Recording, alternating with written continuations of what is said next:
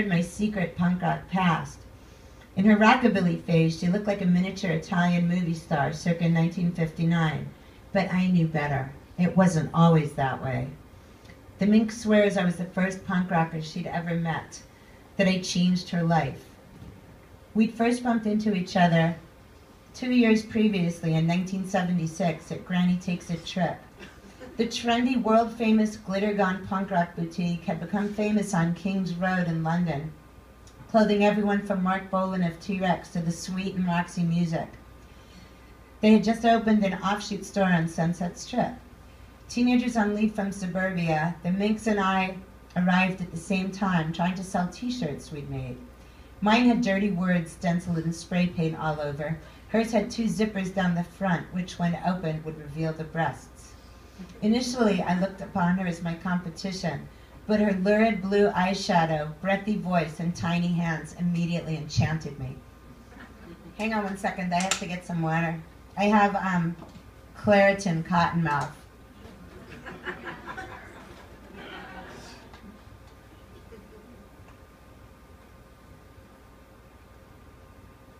Dainty and adorable, the Minx was and still is one of those girls who'll never look like a woman.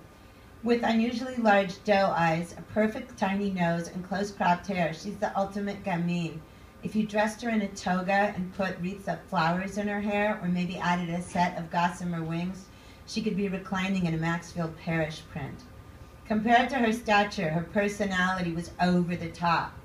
She's smart, brash, and vibrant, more like an idealized Japanimation character than a real person.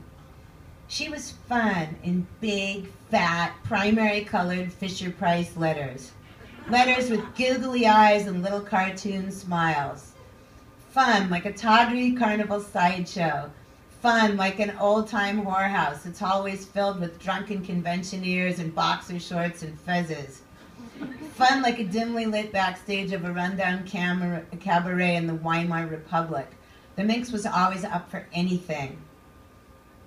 We became fast friends, seeing each other regularly at the Whiskey at Go-Go for Ramones and Blondie shows, at the Mask for Germs gigs, and at many drunken parties at the Canterbury Arms, a rundown apartment on Cherokee, just off Hollywood Boulevard. Lots of punks took up residence there because the place was cheap. They rented to anybody. It was full of junkies and hookers. The manager was running scams with the landlord and also probably running drugs. The elevators were covered with graffiti, constantly out of service. Rigs and beer cans were discarded on the shredded carpet in the hallways, which probably hadn't been replaced since the McCarthy era. The apartments themselves were great, or had once been. Hey, could I get a little more light up here on stage? Is that possible? Kyle? I'll do it. I can't see where you are. I have to do it way over there. Hang on. Oh, you have to go over there? Okay. All right. Let's go out to the lobby. Let's go out to the lobby.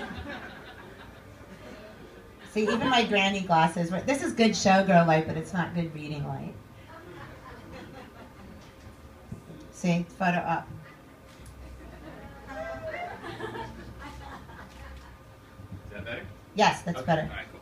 Thank you. Yeah. Okay. Okay, we're talking about the Canterbury. The elevators were constantly covered in graffiti, always out of service. Rigs and beer cans were discarded on the shredded carpet and in the hallways, which probably hadn't been replaced since the McCarthy era. The apartments themselves were great, or had once been. Big starlit singles from Hollywood's golden age. They all had built-in vanities and Murphy beds. There was typically a lot of Mickey's Big Mouth beer involved in the Canterbury shindigs. The stereo would be blasting the Clash or the Adverts Import 45s, while people who were too young to drink legally locked themselves in the bathroom to do drugs. The walls at the Canterbury's kitchenettes were splattered from food fights with day-old top ramen or Kraft macaroni and cheese. People were always passed out on the ratty sofas salvaged from the trash. Inevitably, a lot of drunken pogo dancing took place, and usually a Murphy bed would come down from its hinges and slam off the wall and onto some hapless kid's head. None of us had jobs because you couldn't get hired if you had pink or even dyed black hair in those days. Our clothes came from dumpster diving Salvation Army donation boxes, and we were always on the guest list for shows. As long as you had enough cash for cigarettes and beer, you were dandy. Nobody wanted a regular job anyway. It would interfere with the parties. We were wannabe musicians who were also painters, photographers, performance artists, clothing designers, writers, dancers, actors, and smart, though disenfranchised, teenagers. There was also a bunch of older, off-the-wall types, refugees from the Midwest and New York, ex-hippies from Haight-Ashbury, ex-beats from North Beach and Greenwich Village, and former superstars from Andy Warhol's factory. Lots of us had come from the glitter rock scene, and so were comfortable with multiple partners and bisexuality. There are openly gay folks, but out there those who were simply into experimentation, people who didn't really believe in labels or conventional lives. For a while at the Canterbury, there was even a frisky all-girl female club or gang, all the West Side Story, called the Piranhas. They were rumored to be a bunch of dykes, but were more like raunchy party girls, out for a good time and outrageous fun, and sex with anyone cute who presented themselves. All of us were infinitely unemployable, and so we had to do something with our time. So we drank a lot, had tons of casual sex, formed bands, made Xerox fanzines, and drank and fucked some more. Everything trendy in New York, or especially London, had a huge influence on us. So when English punk started getting into teddy boy culture, listening to American roots music, wearing draped coats, suede brothel creepers, and voluminous poodle skirts, we all followed suit. It was only a matter of time until it was de rigueur, darling, to have a rockabilly paramour. Always a step ahead of the crowd, the Minks and I swooped in and got the pink of the litter before any other punkettes got hip to the scene. Our boyfriends had migrated from London via New York's Lower East Side and were in the hottest, and at that point only rockabilly band to hit the U.S., making all the girls in the audience swoon the way the chicks did in those ancient newsreels about the devil's music. It was a novelty to stand at the mouth of the stage and see handsome guys in suits and string ties crooning love songs. Much better than standing safely away from a roiling mosh pit full of boozed-up jocks who were slam dancing, or watching pasty-skinned, pimply guys covered in spit and beer screaming out one-chord songs about war and the government with fake English accents. Rockabilly was sexy. It was about being horny, not being on the dole. Punk chicks by the dozens were abandoning their Converse high tops in favor of saddle shoes, trading in their Dead Kennedys t-shirts for bullet bras and tight cashmere sweaters, all to catch the eye of these cool hep cats. My Cockney boyfriend Levi was a bona fide English Ted, and Dean, his drummer, whom the Minks was seeing, originally hailed from Kentucky, giving him even more rockabilly cred. He had a bleached blonde pompadour and a sleepy Eddie Cochran smile. Our boys were in the band that was the toast of the town. We were madly in love with them and the envy of every girl who hadn't already been growing out her spiky green hair long enough to make a ponytail. So there the Minks and I were at the PAL, already tipsy and excited because our Hepcat bows were opening for Ray Campy and the Rockabilly Rebels. Stand-up bassist Ray Campy was a living legend, a Texan who'd been at it since the early 50s. His singer, Colin Winsky, was tall and loose-hipped with big sideburns and a cool yelping wail. Jerry Sikorsky, the lead guitarist, looked like a cross between a slightly wall-eyed blonde teddy bear and the blank-faced Barney Rubble in the Flintstones. But he could do backflips and somersaults with his axe strapped on, not missing a note. Our guys were duly impressed. Of course, there was an after-party, and the Minks and I steeled ourselves for the inevitable. Hours and hours of the guys spinning rare 45s and one-upsmanship over who knew more facts about the obscure one-hit wonders who were probably now fat, old, John Deere cap-wearing rednecks pumping gas in rural Arkansas. But, dutiful girlfriends that we were, we tagged along anyway. The party was at Jerry Sikorsky's place, a neatly kept post-World War II ranch house in the depths of the valley, where he still lived with his parents. They happened to be gone for the weekend, he said enthusiastically, so it would be possible for the guys to jam together. The Minks and I could barely help rolling our eyes. These post-gig after-parties had become a monotonous routine for our punkette souls, even though we wanted to be good girlfriends.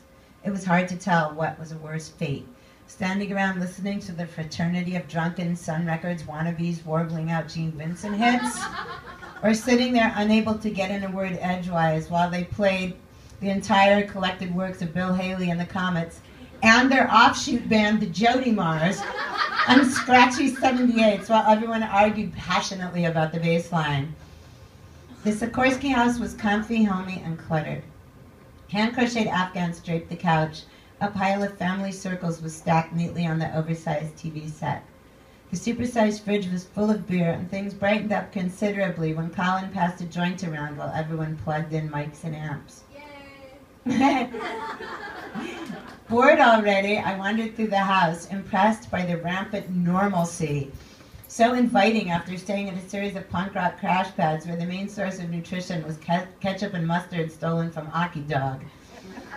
In the bathroom, I admired the ceramic angelfish figurines floating up the wall with a morbid fascination. The Mink sauntered in, her crinolines swishing. I took a sip of the cocktail she offered while reapplying my Revlon cherries in the snow lipstick. It was the perfect rockabilly sex kitten shade, the ultimate in 50s glamour.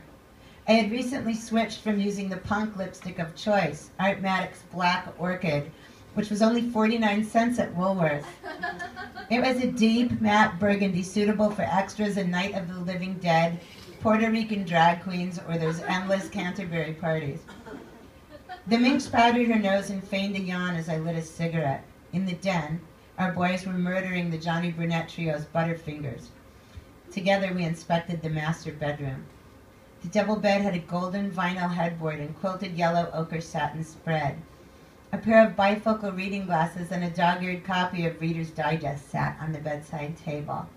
I flopped onto the bed to adjust the seams of my hose, and the Mink sat down next to me. Water break. I'm afraid to leave this uncovered on here. It looks like it'll be okay.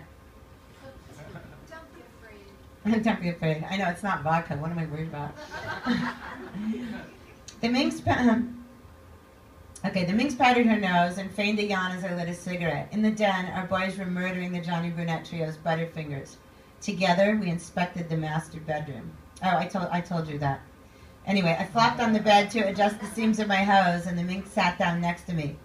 Glancing down at my black fishnets, which would have been much more appropriate for the Rocky Horror Show or a spread in a late 50s pulp detective magazine, suddenly everything became clear to me. All this rockabilly stuff was wearing a little thin. While the music was great, the Tina Idol stuff only went so far. Sure, our guys sang about backseat drive-in movie sex and burnin' desires, but all they ever wanted to do in real life was have a couple of beers and boast about the rare records they'd found at swap meets and junk stores. The biggest drag was that they were constantly telling you not to mess up their hair, even during sex. Carefully coiffed into brand new Rebel Without a Cause DAs and sculpted with Mary's pomade, the rockabillys would spend hours hogging your bathroom mirror in displays of vanity that would have been off-putting even to Little Richard. The punk guys, I recalled with a newfound nostalgia, would let you dye their hair green, dripping crazy color all over their leathers on the bathroom floor. They'd allow you to put makeup on them and would dress up in your underwear, dancing around to Donna's summer disco songs.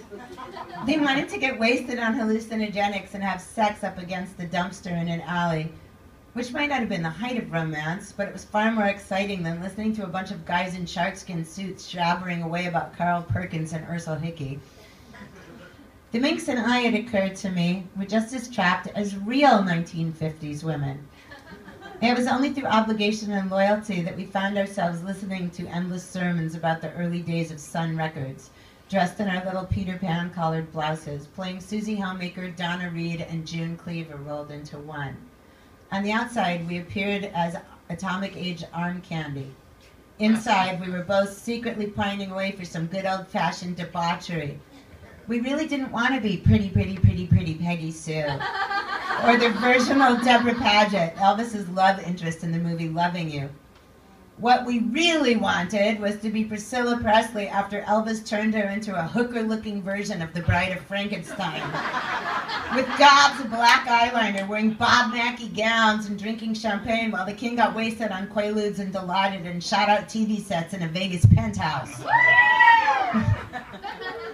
For weeks, our old punk rock selves were coming back to reclaim our surrendered power and individuality.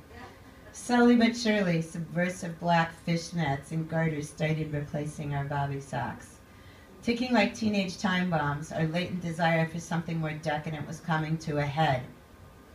The Minks reached up to my face and gently wiped away a lipstick smudge. The next thing I knew, we were kissing. It was tentative for a moment, but got increasingly wild and passionate. Coming up for air, we shared a brief, charged glance. I reached across her to the lamp on the nightstand and switched it off. We resumed kissing. I gently pushed her down on the bed, and as they say in romance novels, she yielded to me. We writhed around, breathless. Her lips were pillowy. I tasted her recently applied lipstick. She kissed in a languid, leisurely way, like a courtesan in a harem. She tasted like a divine mixture of cinnamon gums, cigarettes, and vodka. Running her hands through my hair, her 50s crystal grandma necklace clattered against my teeth as I covered her neck with a flurry of love bites. My head was spinning from a combination of cocktails and lust. Suddenly, the Mink sat up, grabbed my face, and whispered urgently, "I fantasized about this for so long." Dumbfounded for a moment, almost expecting her to say she was joking, I stuttered, "Me too." "This has been a dream of mine," she said as she rolled over on top of me and started undressing me slowly. I felt goosebumps covering my entire body as her hands slid up my thighs, lightly snapping the elastic of my vintage garter belt. We fooled around for a long time, our purses, petticoats, and pumps littering the floor. We squirmed our way through the guys doing Billy Lee Riley's Flying Saucers Rock and Roll, Jack Scott's The Way I Walk, Warren Smith's You Bangy Stomp, and, how utterly appropriate, Buddy Holly's nasty jump blues about a cheating woman. Annie's been working on the midnight shift. It was not only completely thrilling to be with her, we were both feeling an illicit, delicious charge, having sex on a pristine bed, our friend's parents' bed, in a suburban ranch house, knowing that our unsuspecting boyfriends were in the very next room, completely oblivious to what we were doing. It was fabulous, wanton, and dirty as can be. Finally, we both felt that we'd been AWOL for too long. I could hear my boyfriend and Colin belting out Wake Up Little Susie by the Everly Brothers, so we took that as a call for reveille. Giggling and conspiratorial, we buckled our push-up, bullet-shaped brassieres and hit the bathroom to comb our hair and fixed our smudged lipstick. The guys barely noticed as we waltzed into the living room, asking like perfy Eisenhower-era housewives if anyone wanted a cocktail. It was as though during our secret encounter we'd slid into a private twilight zone of teenage lust. And our guys had no idea they'd provided the soundtrack.